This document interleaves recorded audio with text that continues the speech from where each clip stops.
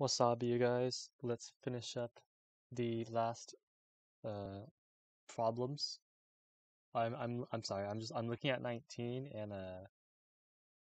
I actually don't know how this works. But let's go on to 17 though. So 17. This one's actually pretty cool.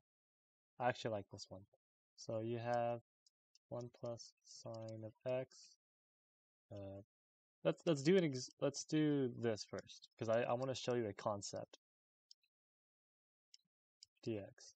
So this is actually the same thing as 1 plus sine of x. And then if you multiply sine of x top and bottom, you get sine of x plus 1. This is equal to 1 dx. So now if you look at it here, cosine, secant, and tangent and cotangent, this is all equal to 3, pretty much. So you should this should be 3x plus c. Yeah, should be. And then here, that one's a very common integral. I see that a lot. So fx minus x squared. This is, so what you do is you just do square root of x. You factor out square root of x. So this becomes like 1 minus x, right? And then u is equal to root x. Then du is equal to dx to root x, because that's the derivative. So you get du 1 minus, and x is just u squared. And then this is just, 2 arcsine of square root of x. It's a very common integration B problem. So I'm surprised they have that. This I honestly don't know how this works.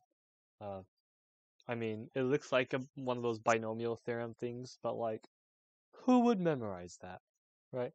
But unless you're one of them, then damn. But yeah, I honestly don't know how to do 19.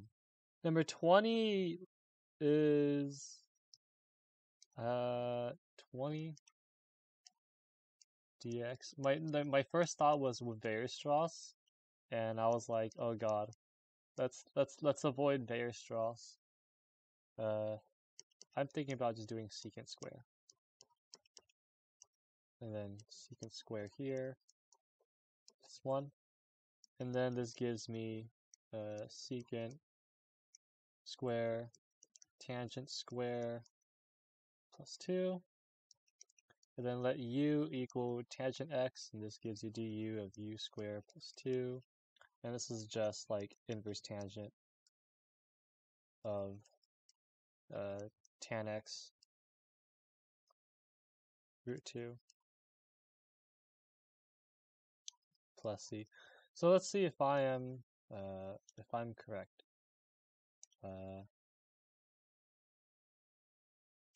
Yes, I am using my pen to scroll. Okay, so I don't know how this works. Okay, so it is 3x, 2 arcsine square root x.